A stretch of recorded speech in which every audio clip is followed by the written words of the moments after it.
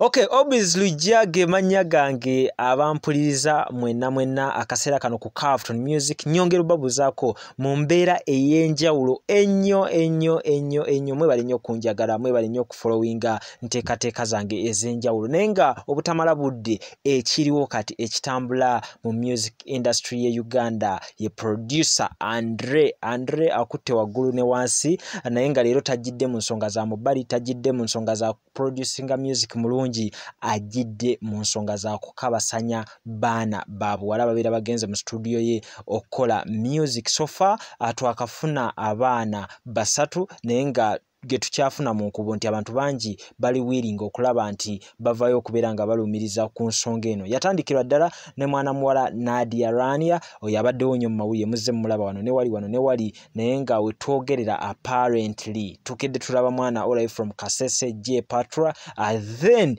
tufunye n'omwana all right from Cameroon nzara Cameroon ate nga besinga mu Belgium nga jakakabalabiza emirimu gye naye avuddeyo officially n'abeera nga atugamba nti mwana mulenzi Daddy Andre by the time we najja mu Uganda nange yakwata embeere y'okubeera nga antwala nga atali mukyala teyampa kitiibwa yankwatanga mu bitundu byange ebyensonyi byonna n'abeera nga abitigaatiga so byonna agezezaako okubeera nga abitwanjulira mu mbeera eyo naye nga kyetugenda okubeera nga tukola fenga Carlton Music apparently tugezaako okubeera nga twongera okunoonya ddala ekituufu kyeki naye nga mu mbeera eno tufunye obumu ku butambi mwana muwala ono gwe bayita Ayahnash we yali azzeeko mu Uganda ng'amaze okubeera nga akola music ne Daddy Andre we yali atandise okuba nga promotinga music we emu ku interview gye yakola ne UBC TV eno nga TV y'eggwanga era we yali ng'abuuzibwa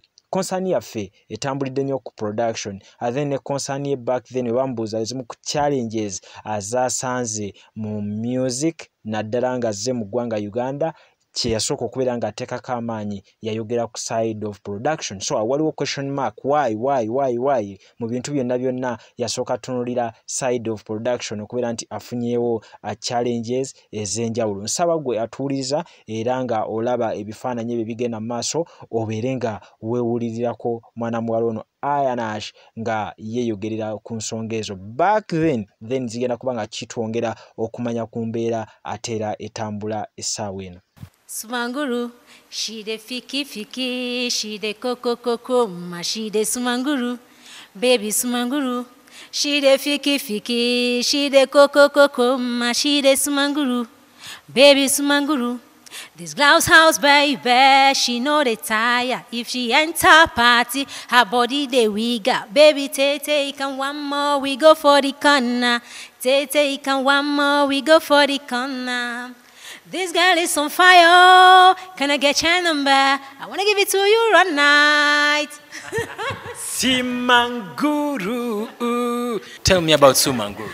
Oh, actually, Sumanguru is just the meaning. The full meaning of Sumanguru is just like sexual desires. Yeah. Sumanguru means sexual desires. Yeah. Like you feel for someone and you're not satisfied. You just want more. And why alongside you have the aim of targeting large pockets of something. What are those challenges that you've gotten in the music industry? Actually, I wouldn't say there are no challenges. There are.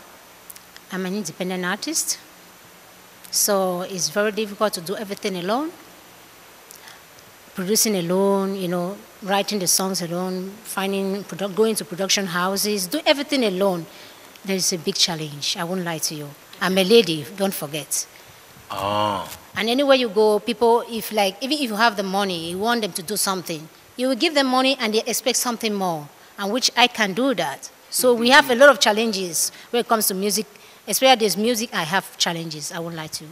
It's okay if you give me, I'd give you. If you do me, I'd do you. Man, no go first.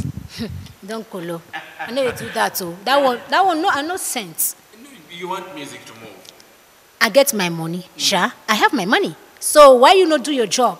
Okay, I give you money to help me do something. At the end of the day, either you deal away with the money, or you access something different.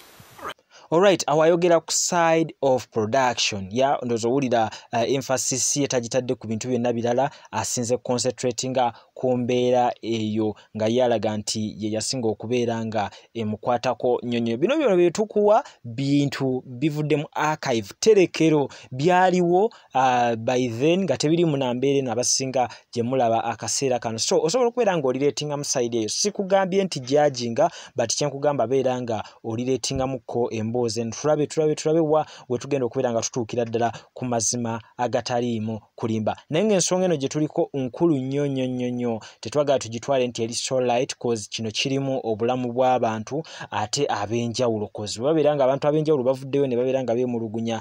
Gwe just imagine we kibeera nga ddala ekintu kino kituufu olaba nti kibeera kiina engeri gye kikosaamu obulamu side zonna. Ate era ku side endala if at all ng'ekintu kino si kituufu olaba nti era still kisigala kiina erinnya ly'omuntu erisigala nga lisiigibwa enziro. So mu mbeera eyo nsaba era tubeere nga tuwulira ku mwana muwala ono ng'atunnyonnyola ly'eggwanga Uganda yalisanga atya oluvannyuma lw'ebyo byonna bye yayitamu. Tell me about your experience in Uganda.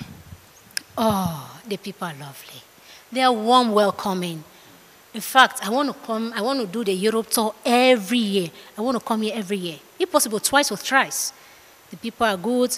The journalists I met in different media houses, they're perfect, they're welcoming. And the people love strangers. There is a lot of cultural diversity in this country. Because it's gifted by nature. I think so. So ye mbeera Uganda yes yasigala feeling proud okubeera part of the experience okubeerako mu Uganda. Baffe ng'abamawulire yakisanga nti yafuna akaseera akalungi ennyo. Then yagezaako promotinga music we naye nga kyenyinza okuba nga nkutegeeza nti gwe ayagala okulaba obumu ku buyimba bwa mwana muwala ono Ayahnash. Osobola okugenda ku YouTube n'omunoonyako Ayahnash n'olaba oluyimba lwe bayita Sumangulu aluyimba gye luli nnyo. Osobola okubeera nga olunoonyako.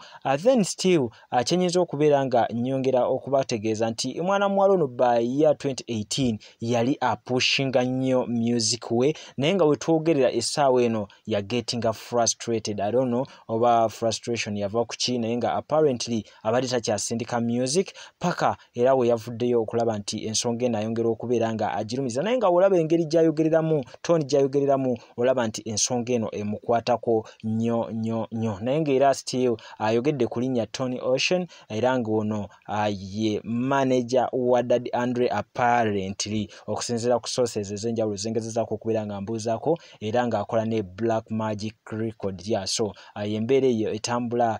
Tony Ocean back then yali atambuza omuwala ono okulaba nti agetinga ku interviews ez'enjawulo alaba abaproducer ab'enjawulo era nga yamutwala ne wa Daddy Andre. So tuli yet to find out ebisingawo ku mboozi eno byonna nga ebigenda okubeera nga bitambula naye nga small time kambongere akapeera ka mwana muwala ono mwongere okubeera nga amufuna vibe ye naddala nga ate era we twebaza ne UBC TV okubeera nti archives zino twongera okubeera nga tuzicheckingamuko wano ne wali we tubeerako ekyenjawulo kye twetaaza okubeera nga tumanya. Obvious Lujja ge manya gange nyongera obabuzaako mwena abandaba okusinzira emitawala w'amayanja that's from Sweden mbabuzaako nnyo UK, Canada, Dubai, Oman, then ne Uganda sibeerabidde mwena mwebale kubeera nga mu keeping a fire bonfire naye nga mu nteekateeka gye tuliko mu kaseera kano kwe kulaba nti tunaaba engalo kwe kulaba nti twekuuma nga tuli bayonjo tubeere nga tuvuunuka ate era ekirwadde kino ekya ssenyiga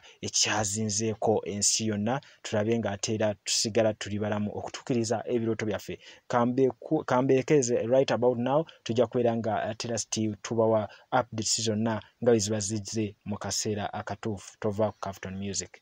Sumanguru, she de fiki, she de koko, ma she de sumanguru, baby sumanguru, she de fiki, she de koko, ma she de sumanguru, baby sumanguru.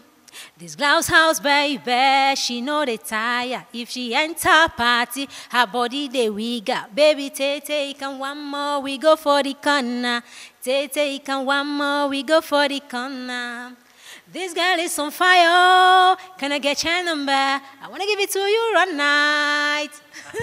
Simanguru. And if you want to do collabos, we have the managers, people are managing. We can always connect you. You can come to Caviton Entertainment. You'll be the one to connect you.